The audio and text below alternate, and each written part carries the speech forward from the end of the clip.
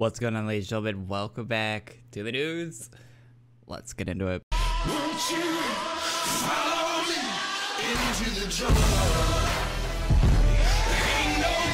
Alright, our first bit of news today is from Furrow, and it's a armor set with a bunch of helmets, an insane amount of helmets, and they look really nice, along with the armor, of course, all looking very good. Elena retweeted this, so take of that what you will.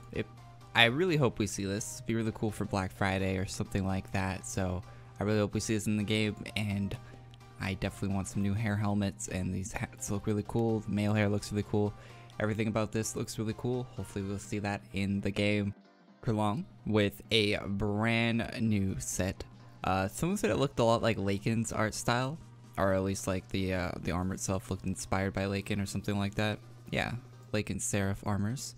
So it does, yeah, a little bit. You can see it, but it looks really good. Hunter, Phantom, and Rogue. So 3 different names for these sets, and these are probably for the Evil Corp update. We're getting later this month. More on that later on in this video. Alright, Z has been working on some gear for like a Citadel update or something. I'm not sure exactly what it's for, but this is an NPC. Z says right here, that's an NPC. And so it's not player items. Looks really cool. I don't know, are they going to redo the Citadel map in AQ? I'm not sure what this is for, but I guess we'll see in the future. Alright, this Friday we are getting an expansion on the Celestial Arena, the Golden Gauntlet. So that's some gear you can actually get in game. I have more I can show you right now. Here's another set of armor I grabbed off someone's character page. So here's the wings, the helmet, the armor there. Very cool. I'm sure someone will like wearing that. Battle the golden bosses to get merge shop resources. You'll use these to collect the pieces of each boss's armor set. And then here's the list of bosses, of course. And I guess we're getting gold versions of bosses that were already in Celestial Arena. It's pretty cool. So that's the update for tomorrow, for Friday. Along with that, of course, we're getting the achievement tracker update with the 8-year membership, 500k AC, and the 9 years played houses. Now, since the last news video, they added something to these houses, the NPC to greet you and give you access to rep shops. So that's kind of interesting. I think that's kind of cool, actually. Like, rep shops, is that every rep shop in the game? I wonder what rep shops, because there's a lot of rep shops in AQW, so I wonder which specific rep shops are going to be included in that. It's kind of interesting. Also, they are adding a bunch of dual wield items. So you can see right there, there's a bunch of ones. Legion Flesh Rippers, probably one of the better ones there. You know, some Oblivion Blade, Null Gap, some good duels. And if you have a 9-year-old account, or is this for the 8-year plus accounts? It's either for 8-year plus or 9. I think it's for 8-year. Last year's 8-year played achievement, the entire zone called Nostalgia Quest, a place where long-time heroes could relive some of the fondest memories and get new versions of their favorite gear. See everything the town holds in this post. Both the team and the players from around the internet send in ideas for the update. Here's what made the final cut. So I think if this is for 8 years plus, so maybe if you just got an 8-year account this year, you would have access to this. You get the Masumi NPC armor and the original AdventureQuest Mage Hood, Cape, and Staff based on the very first Mage art expanded back in 2002. God, that's a long time ago.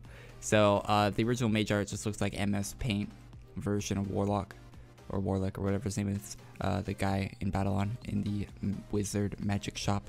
So yeah, it's just like a MS Paint version of that. So you guys can check that out if you want. I could not find an image of it. I'm sure that one exists, but you'll see it when it comes out tomorrow. I'm sure some people have it equipped, people with 8-year plus accounts. So moving on. All right, now I'm actually pretty excited for this. This is the upgrade package, one of the better, maybe the best upgrade package we've got ever. It's really badass. It's also animated, if you're curious. I don't know if that's the animation speed it will be in game, because it's just a Twitter GIF, but it'd probably be a little slower than that. You can see the weapon has 2 animations on it. The helmet has an animation on it. I don't know if well, it looks like on the gold one right there that you have on the eyes, it looks like that's animated. Sword also looks like it's animated, so it looks like both tiers are animated. And the lower tier one is the one on the left, of of course, and then you got the high tier one. It comes with a Claymore floating sword pet and a member-only battle pet too, which is pretty cool. 4 capes, 5 weapons, 2 swords. You also get a dual version of those swords. So it's a really good upgrade package, at least in my opinion. Mirror Realm, and the mirror version of it. So yeah, it's really cool, and that is the upgrade package that will be out tomorrow. Okay, we have a list of events for November. And on November 3rd, we're getting the Golden Gauntlet, the Celestial Arena, November upgrade package, and achievement tracking rewards, plus Nostalgia Quest update. So a bunch of stuff added for tomorrow. So that's interesting. That'll bunch of content. Now, as you can see, that this one is there's a lot more text in this one, the November 3rd one, than the ones past that. That's because we don't know everything that will be in all these updates. So what it says here is just a general idea of what's going to be in the update. They'll add more detail, of course, in the future, and I'll be covering that in the videos that I do every Thursday on this channel. So again, Thanksgiving Hub and Wretched Rider bonus boss. I don't know what that is. Sounds kind of cool. It's like a Wretched... I don't even know what that would be, but that sounds cool. Mehmet's birthday on the 17th. Nightmare Realm birthday rares. So we're getting some rares for Mehmet's birthday this year. Evil Corp takes over Thanksgiving plus Black Friday war. I mean, the last war was pretty good, but war... Hopefully it's actually a war where we have 2 sides and we can actually go against each other. Don't want to hit my coffee there. So hopefully it's a war like that. I like that war, like the last one we got with Sephiria and the werewolves. That was actually pretty cool. Or the Lycan. Yeah, war, we'll see if that's good. And then, so one day after the Black Friday war update, we're getting more Black Friday gear, rares added to the shop. And then, a few days later, we're getting Cyber Monday rare shop. So the end of this month is very action-packed. A lot of items added. So cannot wait till the end of November. Moving on. So this will be part of the Evil Corp War, or the Evil Corp Takeover Thanksgiving War. We got some little Twilly. I've showed these before, but I thought they were relevant.